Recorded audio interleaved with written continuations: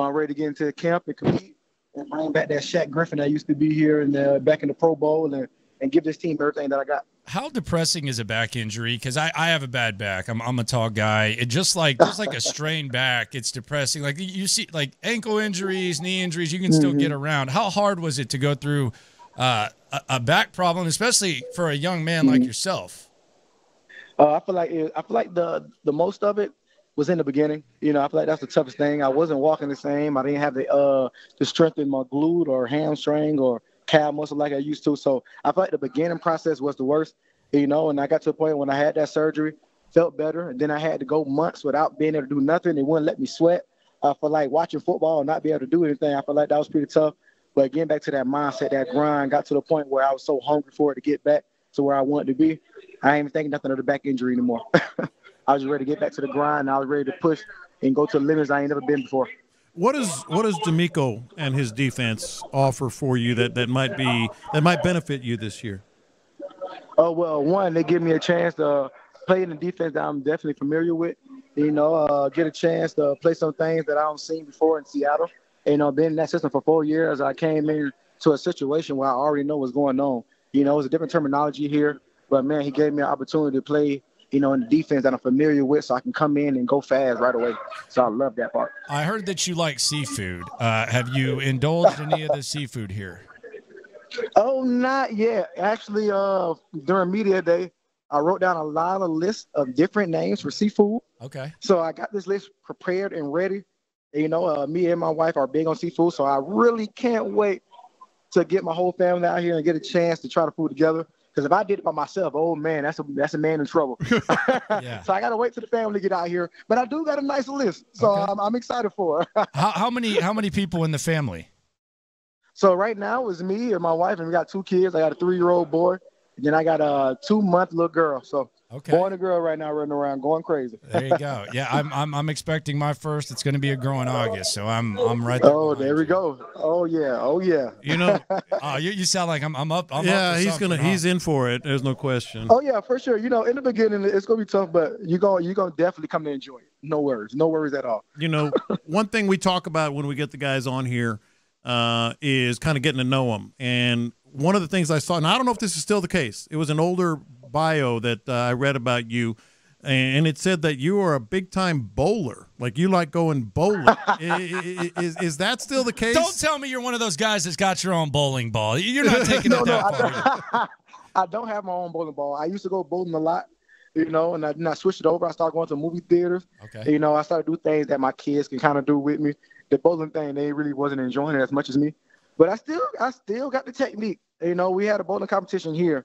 And, I was one of the guys, I didn't want to say much. I seen somebody bring their bag. I didn't say anything. I was the guy that went last on the team, so they didn't know who you were or how I sandbagging bowled until I went. Oh, yeah. I ain't going to account it. So then I showed them my work. you're going to the movie theater. You're walking up to the snack stand. What are you getting?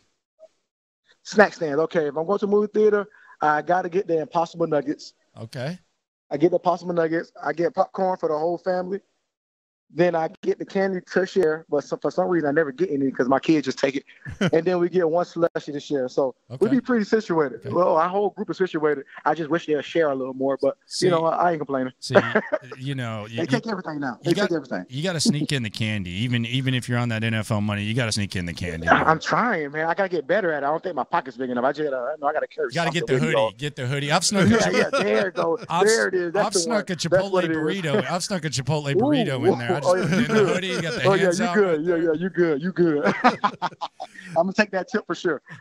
I do want to get a couple more football questions in, but I got to first of all find out what your high score bowling was and what are you seeing out of C.J. Stroud and Davis Mills? Well, my bowling, I definitely been bowling in the 200s. Oh, man. I got a nice little group that we compete against a lot. And, I'm not even the best in the group that I used to bowl with, but it's definitely some tough competition. And what I see out of CJ is a person who got so much grit.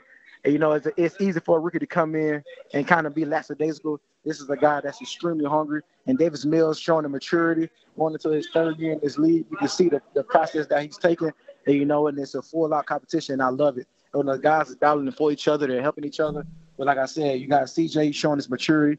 You know, he get a chance to come in here, and he's not being a rookie. He's not showing himself as a rookie. He's showing himself as a guy that can lead this organization. Yeah, and then you got Mills. Go ahead. Go ahead. No, go ahead.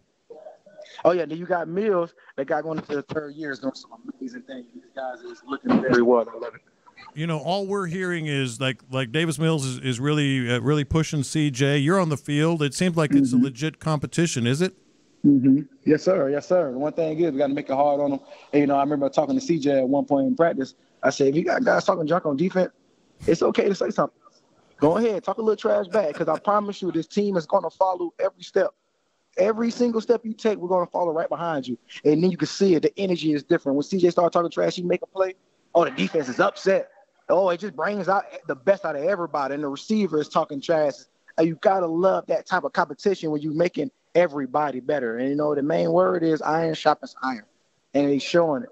He's showing it. The more he speaks up, the more the offense speaks up. And the more they speak up, the defense just getting angry out there and want to bring out the best out of everybody. So I love it. I love it. Who's talking the most trash? Jimmy Ward and who else?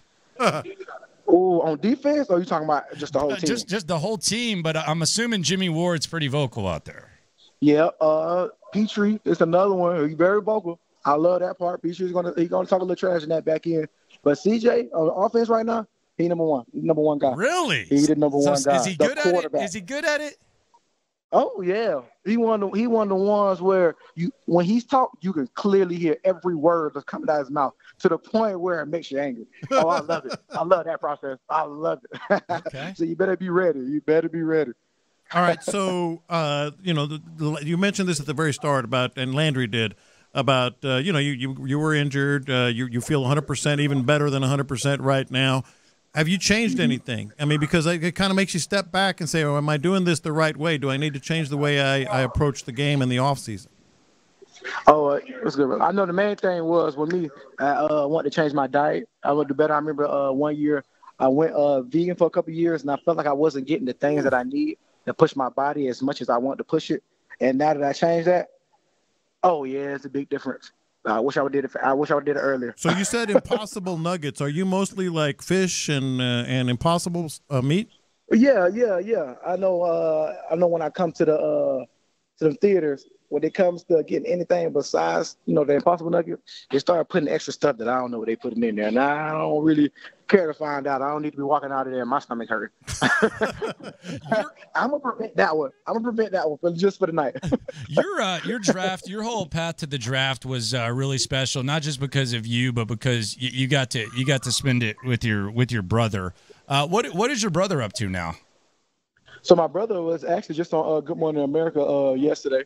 I think he's starting to get more into that broadcast. I know he with the NFL Legends, so he's going around shaking on teams, and the motivational speaking is his number one deal. You know, he's been doing a couple of Fortune 500. He got some NFL teams where he get a chance to come in and be a motivational speaker for those programs.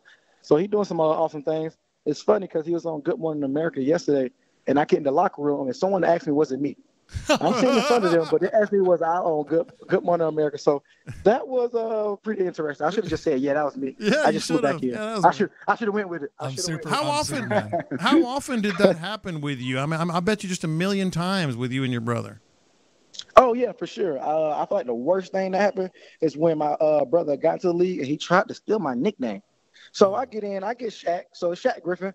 And then he gets drafted, and he want to tell everybody his name is Shaq as well. There can only be one Shaq here. And good thing it was he was a rookie, so I came up with a nickname. We called him Baby Shaq. So now he's the biggest, but he had to walk around with Baby Shaq running around. So since he tried to take my name. You can't take your name, man. Nice. You can't take my name. Two Shaqs running around. You know how confusing that gets? Can't do that. That's right. Who was older, by the way? Who was? I was. That's why I was so confused. See, he tried to take my name.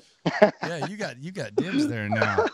Oh, yeah, for sure. All right, Shaq, we appreciate you, man. Thank you very much. Looking forward to seeing you out there. Yes, congratulations on being healthy. I'm sure you got the Jags marked on the calendar, too, and we look forward to seeing you do your thing. Appreciate you, man. Appreciate you guys having me again. All right, thank you very much. Shaq Griffin here on In the Loop, Sports Radio 610. Okay, so C.J. Stroud's a trash talker, huh? I love that. Okay. That's a little bit of news.